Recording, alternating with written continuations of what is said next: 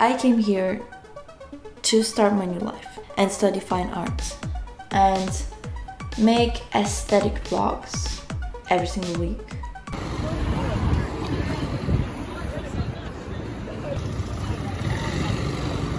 So I was planning to start university in 2021. Did I do that? No. Did I miss pretty much all of the application deadlines? Indeed. You might think, how is this even possible? My grandmother Dorothy also says the same. I don't even know. I was just so stressed out and overwhelmed while working in China. I did spend 8 months modeling in China, but maybe there was another reason why I didn't apply to universities. That being that I have no clue what I want to study or what I want to do with my life.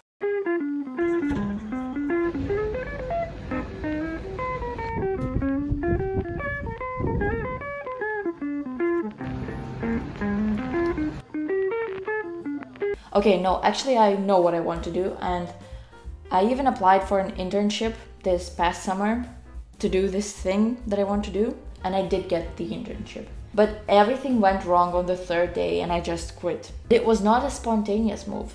It was very well thought out, a gradual process really.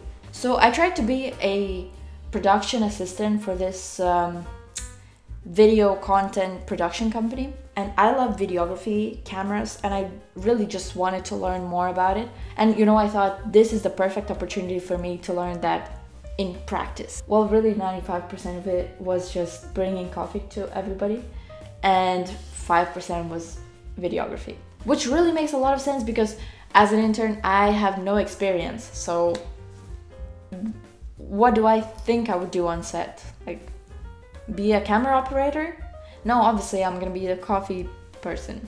And it just didn't feel right for me, and I didn't enjoy the atmosphere, so I guess I'm glad I left.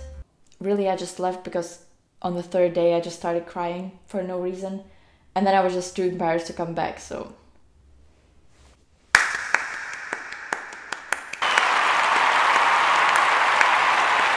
So could this be considered a failure? Possibly. You know, I just really wanted to learn something new and then just to use it right away in practice. Literally, the sponsor of this video couldn't be more perfect for this situation. This video is sponsored by Skillshare. Skillshare is an online learning community with lots and lots of amazing classes for creators in many different fields. It's perfect for learning new skills and exploring your creativity. I am personally very interested in photography, videography, cameras, lighting, set design, editing, all of that fun stuff. And I was able to find so many useful and inspiring classes on Skillshare. And one of my all-time favorite classes that I took on Skillshare was this one.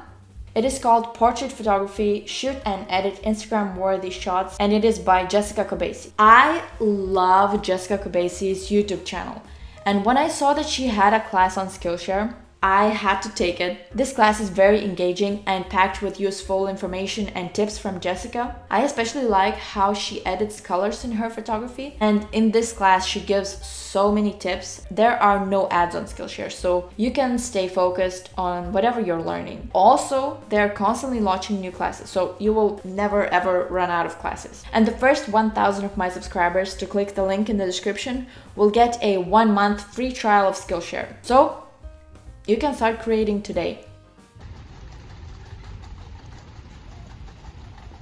Let's pause for a second. Have I shown you my socks? These socks are literally the best socks that I've ever worn in my life. In my 20 years of sock wearing experience. Top quality. But okay, actually I came to London with a little goal in mind. To maybe, just maybe, find a modeling agency here that would be interested in possibly working with me and trying out modeling in Europe. Because so far, everything that I've done modeling-wise was in Asia, which I absolutely love, but I want to try something new. So my mother agency in my country tried to convince London model agents that this is very good. And I did actually get to meet a couple of agents. So around a week ago, I went to 2 different meetings with 2 different model agencies in London, and what can I say? It was not the most successful meetings that I've ever had. The first meeting took exactly 2 seconds. The second one was significantly longer, a total of 3 minutes, so it looked very promising, but then around 5 minutes after I left the agency's office, I got an email that they were not interested, which is fine. And then a few days ago, I got a message from my mother agency that this first agency that I went to wanted to see me again. So I thought, okay, that's fine. I have another 2 seconds to spare.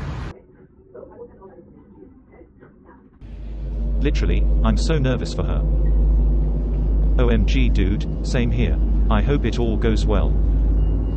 You guys are all idiots. Honey, please stop. Let's search for more crumbs. I finished my meeting with this model agency. I came into their office at 9:59 and I left at 10:03.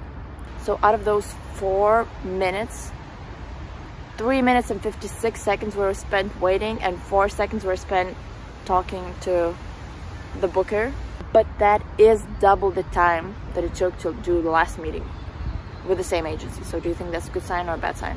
I don't know. I know that this agency definitely didn't want me because usually when you meet like a model scout, you already kind of know if they're interested. And this booker was not very interested. And you know, there's just literally nothing I can do about it because I look how I look.